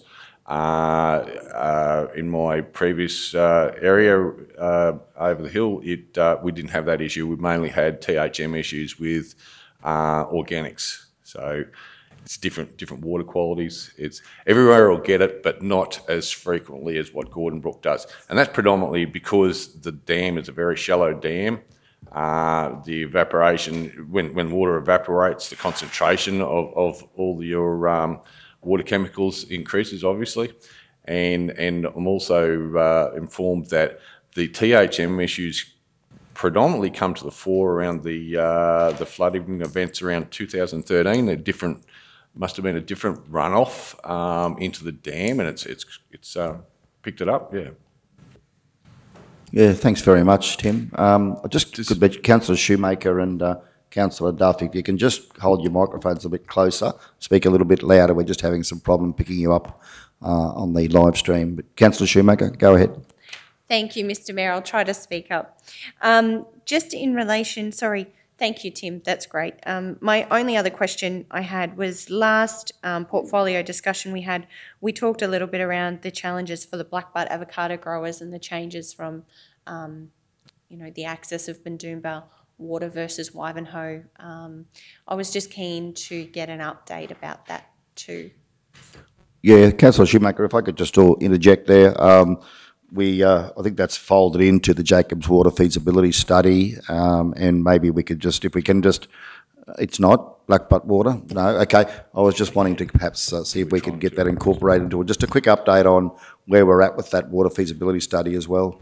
Yeah, through you, Mr. Mayor, I'm probably happy to answer both questions. Just in relation to their allocation, Tim and the Divisional and Portfolio Council will likely be on site next week to meet with them to talk through some of those issues. So I think it's probably important that we get an understanding of consumption and those things and talk directly with them as a group to see what their needs are and some of the challenges around that. So that'll go forward to get resolved through the portfolio. Just in relation to the Jacobs report, Mr. Mayor, so I believe I've got the signed copy behind me now, which is basically council will be putting forward a proposal to the state and the Australian governments under the NWIDF program to continue the scope post the options analysis to target an economic development plan for the South Burnett in relation to water, and also to go after key projects around an integrated water scheme with Kingaroy and Gordon Brook around, increasing our allocations for commercial and agricultural growth, as long as, in addition to possibly using the Gordon Brook Dam for agricultural purposes over the longer term. And also we've put money aside there, obviously, to target future works for Barleel Weir to bring that forward and get that project into a higher state of readiness, so that between the irrigator groups and Baido, who have been a great supporter with us in that project, to try and enable them to get that project to further stages where they may be able to make a submission for a government assistance. And the last one is to look at obviously the Blackbutt irrigation group, to look at how we may be able to enable them into growing their business if future allocations were to occur, and what that may look like. So very much targeting enabling industries, what they need, even beyond water, so what actually is required to enable those businesses to go forward. So that'll be submitted to the government for their consideration. It's obviously subject to approval, but we've had great support from DNRME and Jacobs to try and bring those projects further ahead, so we'll make a submission with that. Yeah, thanks, General Manager. So, of course, a bit of background for those that don't know. The former Mayor Campbell did a lot of work, and we've got to obviously acknowledge that if it wasn't for him and his work, we wouldn't be in a position today where we had $2 million in conjunction with North Burnett to undertake a water feasibility study. And out of that, as General Manager Meehan has indicated, we've now had the second stage, the options analysis, going through the state and federal departments. And for council, out of that, we're hoping to be able to progress an economic roadmap for our region, which obviously centres around water supply. Barleel Weir is on the agenda and will be continue to be pursued by council in conjunction with Baido and the irrigators group in that part of the world, and through state and federal government. Kingaroy integrated water scheme, obviously that involves, as we've said, how we're looking at the potential to access more water off Boondooma, build a off-site storage facility, then take the reliance off Gordon Brook and potentially free up water at Gordon Brook for irrigators to use for improved agricultural production on those high-value crops around that area. In addition to that, part of that strategy also includes the recycling facility at Swickers. Council will continue to work on that with Swickers and the government, and of course the Blackbutt irrigators, and working with options to bring water from southern parts, as you've indicated, Councillor Shoemaker, along that Wivenhoe line, and how we can perhaps get greater water access there, because we know there is massive potential to grow the avocado production in that Mount Binga Blackbutt area. So that they're critical projects for the benefit of the community and the media. Council will continue to progress those projects and continue to work cooperatively with the Department of Natural Resources and keep everyone informed as that work continues. Did anyone have any further questions in relation to the Jacobs Water Study specifically? Yep, thanks, Councillor Duff. Thank you, Mr Mayor. I just wanted to know, is the water study complete? have we finished totally the consultation process?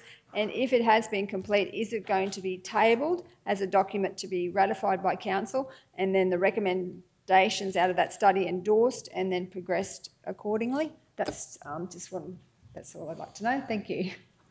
Yeah, through you, Mr. Mayor. To answer your question, that the study is complete in the stage of the scope that was delivered.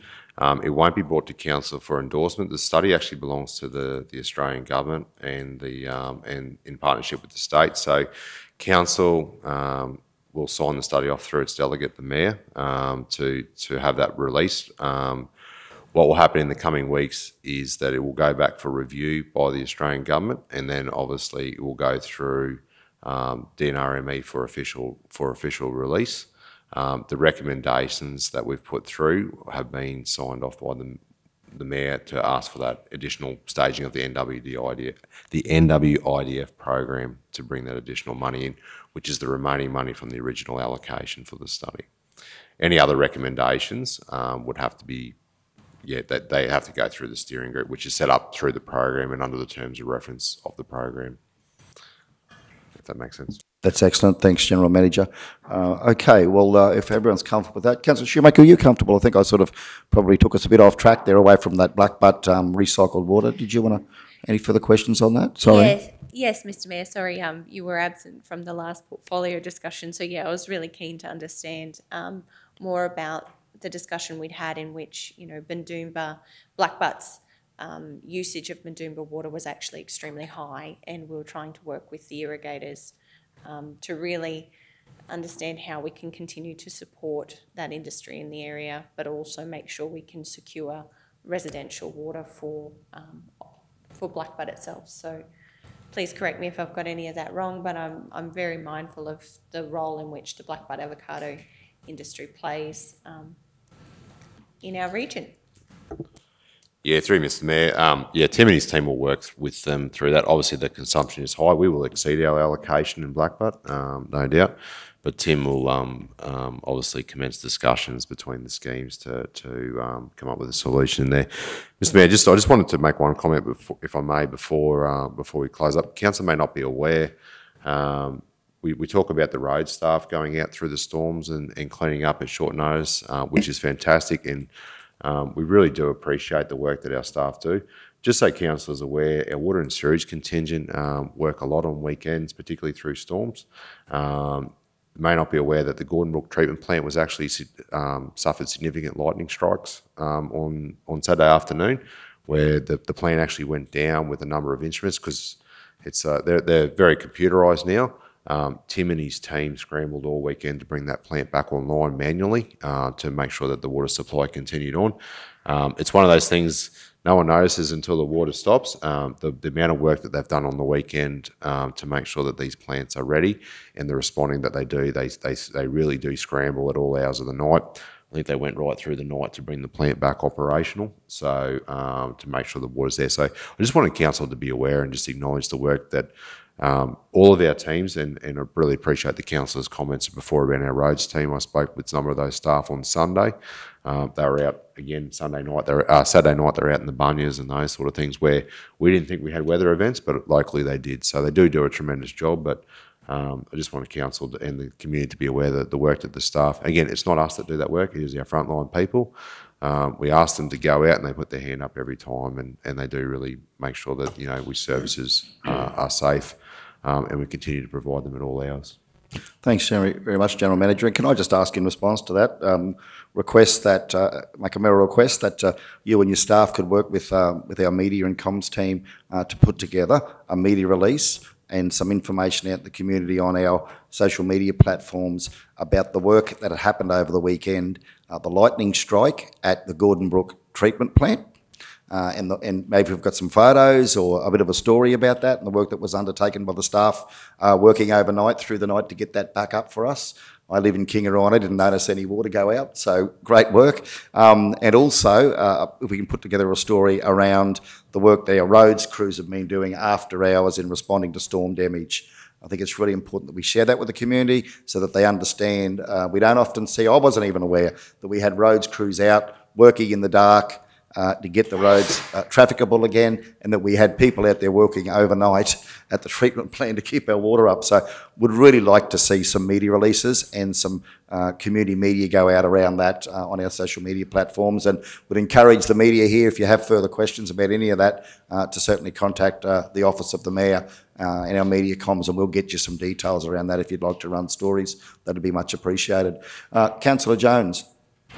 Yeah, Mr Mayor, just briefly want to touch on, you mentioned the importance of blackbud avocados and the likes down there. I just want to add, we now have a significant investment in strawberries, of all things, and blackbud's diversifying right across, as our whole region are, like stone fruit, Debosia and all that sort of stuff. It used to be crops and peanuts and beef, so we've gotten a lot of other stuff. So there's a major investment in strawberries and the production of runners in that area, which will rely heavily on the water supply, and the Boondoomba and the Wivenhoe pipelines, all that sort of stuff that we've mentioned. That goes right back to 1983 when contracts were drawn up, and some of the avocado growers and all that down there contributed to that scheme. So it is very important that we work as our staff are doing, and our previous mayor and previous council and all that sort of stuff. And I'm glad you acknowledged Mayor Campbell's efforts, because he was very passionate about the water problem in the South Burnett. But our staff has certainly taken up, Tim and Aaron and everybody else. So it is imperative. Blackbud is a very significant contributor to our overall economy in the South Burnett region and Queensland. So I appreciate the comments that other councillors have raised this morning, and glad to see their support for it. Thanks, Councillor Jones. Councillor Shoemaker. Yes, thank you, Councillor Jones. I absolutely agree. Really critical to our region's prosperity into the future, definitely. I just wanted to, more of a question probably through you, Mr Mayor, through CEO Mark. I certainly recognise, the efforts and the work of our staff, particularly when going out at night time, leaving their families and things at home during some pretty torrential weather. So I just, through you, Mr CEO, I just wanted to ask what the process is to acknowledge staff who go above and beyond. I know in previous, and those particular staff members in my previous employment history, there have been processes where we've put those names up in lights in staff communications, or, issued letters of thanks or kudos or something along those lines. I'm just really interested to understand that process, because certainly from a cultural point of view, I recognise how important the culture here at Council is, and how important it is to really acknowledge those who go above and beyond. Very happy to, because we've done massive amount of work over this in the last 2 years, staff newsletters, all the feedback that comes in. And actually, I will go back to my point that I've said to you guys a dozen times. It's not only the frontline guys, there's after-hours services, there's a whole organisation that swings in behind. And if I may, without being too bit cheeky, that's what you pay us for, is to manage these processes and get the fellas out. I mean, I know all the general managers, myself, we keep the phones, we take home the computers, the media, Tracy, even though she was away for the weekend, she had the gear with her. So it's lovely to hear, and I'm absolutely second. The frontline guys get out there and they just do a magnificent job. But the really good thing about with our disaster recovery, and particularly our response, is it's a whole of an organisation. And I'm just so proud of the way I've said, again, and we'll yell to the rooftops about how the organisation responded to COVID. This is becoming actually like normal business, and it becomes almost easy to miss it because the guys do respond so well, and they get out there. As far as the cultural stuff, culture is very high, and to coin the old phrase, structure follows strategy and culture eats strategy for breakfast. So we've spent a lot of time over the last 2 years, staff, as I said, staff newsletters, the certificates for the recognition of years of service, the acknowledgements for staff meetings, the divisional meetings, the face-to-face, letters of acknowledgement. Yes, there are, but they're probably the lesser of, much more face-to-face and public, well, amongst their peers, recognition of what they're doing. I could probably prattle on for ages, but I won't. But it is very high on our list, and it's been something not only that has been worked on for the last, as I'm repeating myself now, for the last 2 years, but will continue to go on. And if I may say so, the culture of this place 2.5 years ago to what it is now is getting significantly different. Thanks, Mr. Sow, and I can certainly disclose that Mr. CEO and myself have had significant conversations about where council was at 2.5 years ago. In his term, in the 2 years that he's been here, has made significant developments in terms of that cultural shift that we're now seeing in terms of customer service standards. We have a customer service charter that's currently in a work in progress in council, and that's part of that process. But we understand that there's a lot more work to do in building a really, really strong and robust customer service focus right across the council. We have some really pockets of highlights, and we'd like to see that emanate right throughout the organisation. So I would say to people, watch this space. You're going to see some wonderful work happen in this under CEO Mark's leadership, with the support of the senior executives. Councillor Jones, I'm just about to move on to close the meeting, so I'll ask you to be very quick because I've got one last question in terms of Nanango's water sewerage treatment. So have you got a relevant question, and will you be quick? Please go ahead. I do believe so, Mr. Mayor. You keep feeding me bloody opportunity to say things. I'm trying to sit here and say nothing. But anyway, what I want to say is we'll probably get accused again today in this council chamber of sitting in here backslapping and all that sort of stuff, and look at them all congratulating each other. It's a fact that it's a good opportunity now for these live stream meetings to go out, for people to understand that we do cop a lot of negative stuff, and we have to put up with it, and we have to deal with it. And our staff, the frontline people out there, men and women, that they cop all the abuse and all that sort of stuff. We go out in the general public, deal with it. I've got to say that I'm getting a lot more positive comments than what I was 2 years ago, 3 years ago on the road. So that's all good. But I just want to defend the council and the councillors and everybody here today that said good things about staff members or fellow councillors or whatever. It's about understanding that there is a lot of positive, good stuff that's going on in this council, and the negative publicity, the negative media, whatever we get, it's just a little bit of a chance for councillors to stand up and give recognition to the people that deserve it the most, and that's what it's about. It's not about backslapping and all that. It's about appreciating the staff and the people that work in this organisation that are doing a high job trying to deliver a good service level to the people that pay our wages in their rates. I just wanted to make that quite clear.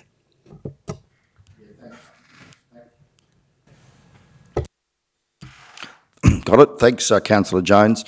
Make a couple of points here. First, Councillor Shoemaker, that's a really good question, and thanks, CEO Mark, for responding. We'll continue to work with our people and culture team to make sure that our staff, when it's appropriate, are duly recognised and put in place, even more processes for that to happen. Important for the community to understand that where we have staff performance issues, I can assure you that our CEO and our General Manager respond very quickly to those. It's not always about backslapping and giving people a pat on the back, I suppose. We do also deal with performance issues very seriously in this organisation. We understand we can do better in terms of customer service, and we're working hard to improve those standards.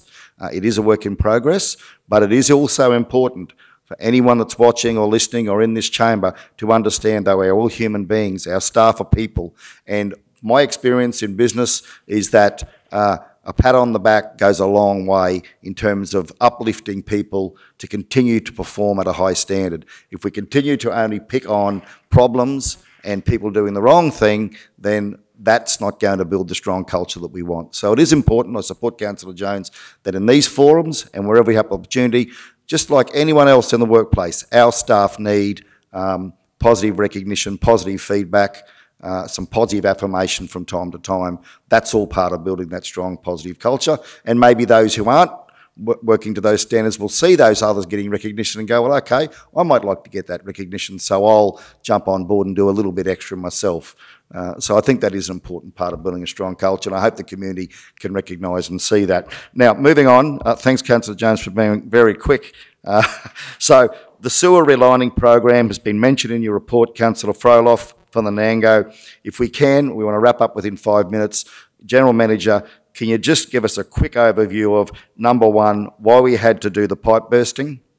Number two, how much we've spent on the Nanango sewerage line? And number three, where those funds have come from. Can we get that quickly in a couple of short paragraphs? I'll take it on notice with the values, Mr. Mayor, if that's okay, but I'll get Tim to explain the project and the process there. I'll just, in line with where the funding has come from, what we did, it was early in the new council's term, was we brought money forward to make sure that we undertook that work in a timely manner, and we continue to plan for further works inside that budget. We actually brought forward reserves in advance of this year's budget to make sure that we got that work undertaken urgently. I might just get Tim to give an overview of the works, if that's okay. Yeah, thanks, Aaron. We don't want an exhaustive, detailed, technical analysis. Just a quick couple of lines will be fine. Thanks. Yeah, it's interesting that your question's there. One of the things that we actually enjoying about the standing committees is that we actually have as far as an infrastructure series go, we have a whole range of stuff that we would happily take people through publicly, and what we do in the field. And I think council enjoyed their visit to the pipe bursting the other day to actually see what happens on the ground. But I'll hand it to him for an overview, if that's okay. Thanks, Mr. Mayor. So the reason we had to go to pipe bursting, traditionally we do structural sewer relining. So about 12 months ago, we did CCTV. You clean the pipe sewers, you do the CCTV, and then you determine your relining program. So that was that particular pipeline was put on the relining program. The contract was awarded to the tenderer, and so what they do, they go along and they clean the pipeline again, run their CCTV through, and say, yeah, I can go and do that. In as little as 6 months after the previous CCTV, the gas attack, because sewer systems produce gas, and so the gas attack actually they were concrete pipes. It actually ate the top of the concrete pipe in 6 months. So there's not many products that can actually reline through it hadn't collapsed, but it was close on it. So the solution was to pipe burst, and a pipe burst means that it maintains the invert level of the existing pipe, and you can pull it through. Even if it does collapse, you'll generally be able to get it through. So that was why the pipe bursting was selected in that instance. Traditionally, like I say, structural relines are the way to go, and but yeah, this instance required something to be done very urgent, and if it had gone down, we were in a whole heap of strife. Thanks very much, Tim. And if I could just, I suppose, summarise there that what we've got a situation here where council had all of its due diligence with CCTV. We thought the pipeline was fine, but beyond our control, there was this external problem with the corrosion of the concrete, and that fortunately, through good financial management, council had the cash reserves available with the money in the bank to be able to respond quickly. And we used state-of-the-art technology with pipe bursting to get that done. So we often get criticised in council because people see the superficial things that maybe aren't done, don't realise underneath the ground, there's a lot of work that council does. And the sewerage lines are a classic example of that. So this is a case of where council had set money aside for this, was able to respond very quickly. If we hadn't have responded and done the pipe bursting that was planned, my understanding is it would have cost us a lot more money to keep that sewerage line service to Nanango. So well done. Thanks very much, team. Yeah, no, Mr. Mayor, I'll just say the overview of that project, it just goes to show the benefit of putting critical asset management systems in place. We talk about our roads, we talk about our sewage services and those critical services. I think that's a credit to Tim and his team, and also James, who's sitting behind me. Very quiet today, he's at the back of standing committee, but he does a lot of work behind the scenes with his team. The fact that they go through and assess the infrastructure that allows these programs to get and put in place. This, is a real way forward for our council, ensuring we get consistent services and get ourselves towards sustainability. So, again, we talk about some of the things that have been put in place, and CCTV program is one that wasn't in place previously, and Tim and his team have done that, and that's allowed us to make good decisions, but also literally protect our network and go after critical assets. Thanks very much, General Manager. Well, I'll now, we don't have anything on item, I see we've got to finish this one up, sorry. So we're still on item 6.1. We've had a second and a mover on Councillor Fryloff's report, and just before we put that to the vote, I just want to also acknowledge Councillor Fryloff. Again, a lot of her work isn't the nice pretty stuff that, for example, you see me out doing on Parks and Gardens. Councillor Fryloff works very hard behind the scenes with these, with the technical staff around water, pipes for water, pipes for sewerage, treatment plants, a whole range of things that people don't see on the surface because they're not the pretty superficial things. So I know she works very hard. She probably doesn't promote herself and tell people about the work that she's doing. Very much a quiet achiever. So congratulations, Councillor Fryloff. Keep up the great work. And to your team there in infrastructure as well. So we have that at hand. So all those in favour that we receive Councillor Fryloff's report for information. Thank you. Recommendation has been passed unanimously. So we have nothing in item 7 for confidential, that's for confidential nature under the regulations. So I'll now move to close our first standing committee meeting. Thank you all for your attendance and your patience, and we'll look forward to seeing everyone back here next Wednesday for the Exec and Communities Committee meeting. Thank you all. Meeting closed.